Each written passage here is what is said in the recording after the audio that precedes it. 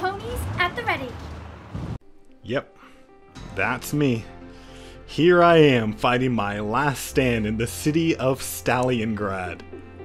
Now some of you probably have a lot of questions like, what is happening? What cursed mod is this? And did I just hear a woman's voice in Hearts of Iron 4? Well, we gotta go back to the beginning.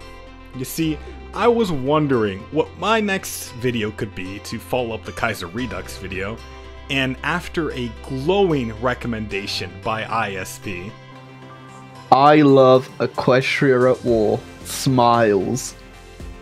I decided it would be Equestria at War. If you aren't aware, this is a total conversion mod that takes place in the My Little Pony universe. But despite the setting, there will still be plenty of the deaths, atrocities, and political extremism you all should be used to in Hearts of Iron 4 mods. So strap in y'all and get ready for the story of Stalingrad. And if you enjoyed this video, make sure to leave a like and subscribe if you want to see more. So basically, we are a communist state that broke free from the larger nation of Equestria and the Crystal Empire, but things are going really bad for us right now. The mod does add a few interesting new technologies to research, and even has a whole new tab dedicated to magic related tech.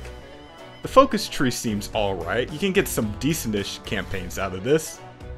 But we get to see more lore, and we see that the reason we exist was that a brave pony named Steel Stallion started a revolt that led to us getting our independence and starting our mission to bring communism to all of Equestria.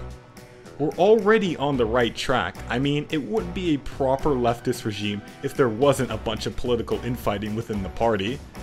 One thing everyone can agree on though is that this nation needs a really nice looking building to run the country from. First thing we took care of was the political infighting in our nation, and for me, I saw that Vasily had a better plan for the future over his opponent, so we made him lead the nation. But Vasily didn't have everything secured yet, with a pony named Sinister Servov planning on running against him in the upcoming elections. And after some heated debates, the ponies chose Servov because his branch in the focus tree seemed a lot more fun. After hearing about the aggressive expansion of the changelings in the far west, it was clear that we needed to prepare our nation for war. So we developed our own tank to use, don't ask how the ponies fit in there, reaped the rewards of finishing the palace of the Soviets, and started our own aggressive expansion by integrating the small village to our north.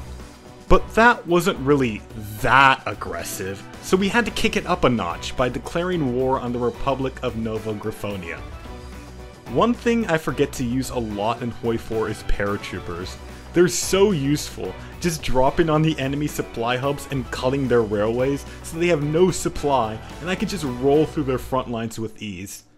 It's great being able to drop them wherever I want. I can easily take cities by surrounding them, and since they have so few units at this point, I can just snake their VPs and kill them.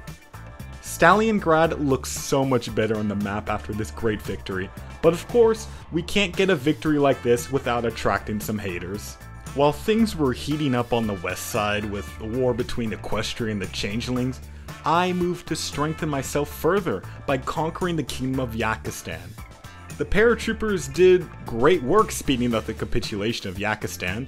After the initial encirclements, they weren't able to put up any sort of defense, and I easily strolled through their country and liberated it from bourgeois rule.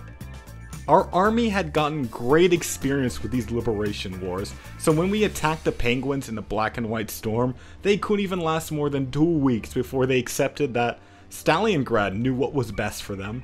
With all the weaker nations integrated within the revolution, I figured it was time to take the next step and declare on one of the two major powers of the continent.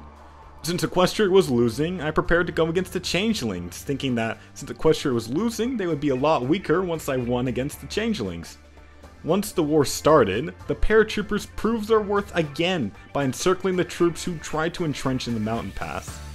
Once we neutralized the enemies in the pass, the ponies poured through the opening and rushed the northern protectorate capital. With this victory, Sinister Servov inspired his troops with a speech to know what they are fighting for so they would finish the mission. The tanks pulled up to the outskirts of the capital city, and we launched our attack to surround the city and liberate it from its oppressors. With their capital lost, the Northern Protectorate could not even bother to resist us anymore and capitulated. Because of all the work I did, Equestria starts coming back and is running over the changeling land, taking more land than I'm comfortable with, to be honest. I try to take as much as I can from them, even managing to take the changeling capital, but in the peace deal I only have 14% war participation, so there's only so much I can do. But at least I'm able to create some decent borders in the north. Some optimistic ponies in this continent thought there could be peace at last, but obviously there can only be peace if I'm at the top. Starting off, we quickly secure the Equestrian enclaves, but unfortunately they do get a naval invasion in a major city before I'm able to set up my port defenses. They even flood that port with tanks, and I'm actually kind of impressed the AI was handling this kind of smartly.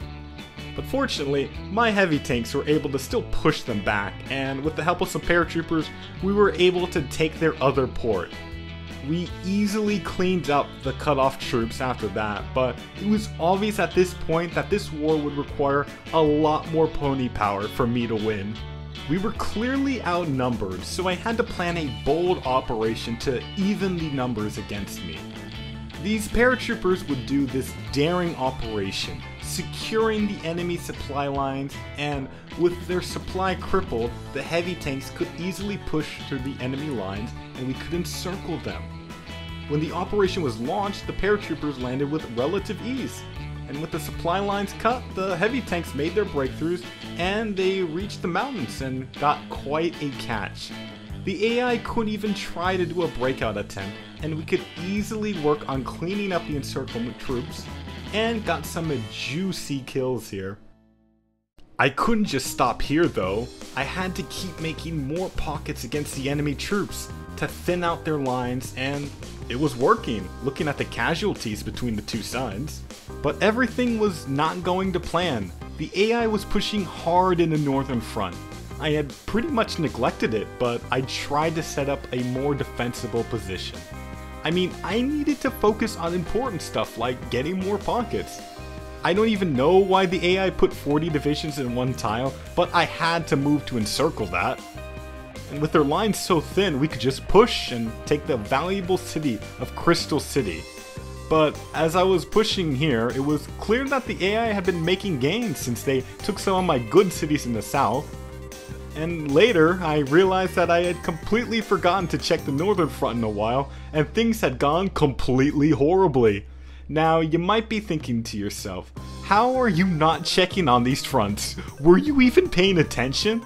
And I gotta confess, I was a bit distracted with other stuff at the time. So yeah, time was running out for me since I didn't have enough men to form a new coherent front line. But maybe, since they were also struggling to form a front line against me, in the south I could encircle more divisions and kill them faster than they could kill me. I mean, I was killing so many enemy units at this point, I was wondering how could they still keep up a war against me after losing this many men? Then I realized, the entire world was sending volunteers to fight against me. And this campaign has now turned into Saddam Hussein POV, so I was desperate. I needed something going for me. Maybe some weapons of mass destruction could turn the tide for me. We still had a large army in the west, so I could use that to make a major push in the Crystal Empire. And with our tanks, we were able to push forward and actually capitulate them. But it didn't do anything, because I was barely able to maintain the front lines with the AI just snaking through holes I had in the southern front. I pushed south with my tanks there and we managed to make a lot of progress, but now the hordes of ponies had arrived in the north and I had no faith in this defensive line. I still kept pushing south in the vain hope that they would not send enough troops to stop me from winning here. And then I'm informed that ponies are disappointed in my performance in the war, and honestly, I can't blame them. What I predicted happens, and the northern defense is broken. I try to send some tanks up there to rescue them, but all the units die before the tanks even arrive. I managed to train some units to make a backup line, but by the time that line is reformed, the southern front starts collapsing since the Equestrians just sent a bunch of reinforcements and I lost half the army there because the front line was way too big, and my tanks couldn't even save the units due to lack of supplies. At this point, it was clear we had to abandon everything we took in this war and return to our starting borders. But we couldn't even have that going for us with the AI naval invading a key city we needed to hold this defensive line. Although we still had tank divisions, they weren't doing us much good anymore. They had lost a lot of the actual tanks in their divisions, and I couldn't replace the losses. Before I was able to even properly set up a new defensive line, the AI had already rushed my capital. But we still had enough power to do one more offensive and managed to liberate our capital. We did manage to consolidate our armies to form a decent-ish defensive line, but that would not last long with us unable to even contest the enemy air force. Slowly but surely, the enemies wore us down with pony wave attacks and we were pushed back. Our ponies were pushed out of Ravensko and surrounded, but they managed to counterattack, retake the city to dig in and fight to the last pony. And when we were hit by the next mass attack by the Equestrian forces, there he went, the last pony. And that's how this story ends, with the AI slowly but surely pushing us back to our capital. It's sad in a way. Our revolution was born in Stalingrad, and now it is where our revolution dies. There were regrets, of course. Maybe I could have built medium tanks instead of heavies so I had more armored divisions to work with. Maybe I could have built a better air force. And maybe I should have paid more attention to the game instead of watching Star Trek and losing a whole army. Still, I hope you guys did enjoy this video, though. This mod's actually pretty good, but in hindsight, probably didn't pick the best nation to showcase the mod, because I can tell this nation's content was made a long time ago. Anyways, like the video if you enjoyed it, subscribe if you want to see my future content, and have a great rest of your day.